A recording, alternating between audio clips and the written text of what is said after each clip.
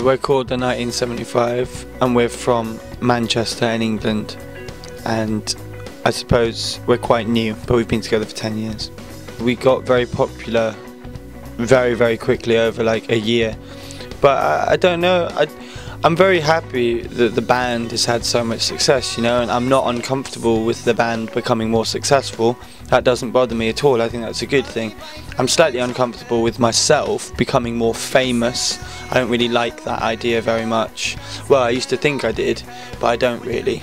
And but yeah, no, it's amazing, you know. It's very flattering to be in such a well-accepted band and have people talk about the band so much in so many nice ways. So it's cool. I try not to describe ourselves as any band. I don't really know what type of band we are. I think it's difficult to say exactly what we sound like, but yeah, there's a lot of influences from R&B and kind of mainly black American music. I'd probably say we were a pop band. Probably say we were more a pop band than a rock band, but a bit of both, I think.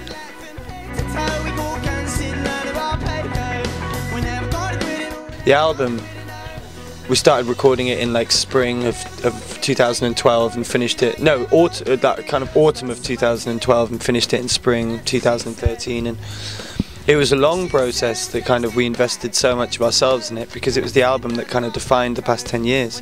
There's so many, there wasn't a message initially, like we wrote, well lyrically, like I wrote the album before anybody knew who I was, so I wasn't thinking like, what's the message, or is this too personal, are people going to relate to it?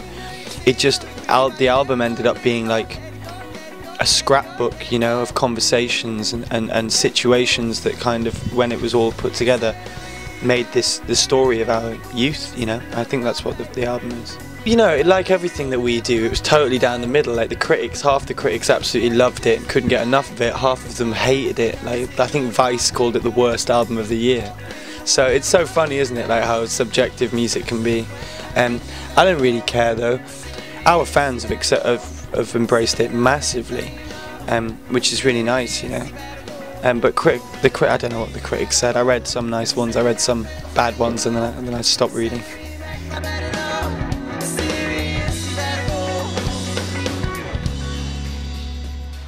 If we put it in black and white, it meant there was kind of safety. When we first started, it was because we wanted some security, you know, we wanted it not to be too exposed by like a video with colour and everything. And then it became a theme and we realised that our music was really poppy and very colourful. So we kind of juxtaposed it with an image that was darker and made you think a bit more. And I think those kind of things, that juxtaposition of upliftingness with introspective kind of dourness is different.